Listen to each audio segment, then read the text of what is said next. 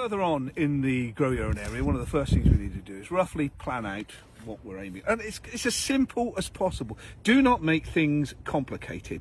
The secret is getting all of your dimensions right and then making sure there's enough space in between the beds for you to get around, get on and garden as well. So don't make it overcomplicated. There's lots of things online where everybody's talking about different. You're basically looking to create growing beds with soil in to grow. So don't let the complexity start. A simple grid work. You can do it off a graph page if you wish, or just a bit of paper, just to get the idea, and then lay it out. Set pegs into the ground and mark out your area so you can walk through and get comfortable with it. Now I've set two of the foundations in really quickly.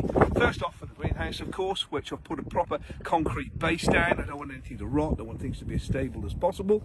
And then there's a few slabs just over in the corner there.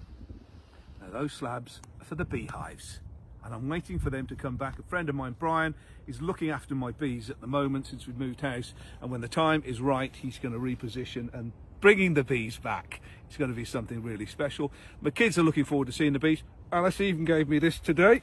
She was given this at school. Well done.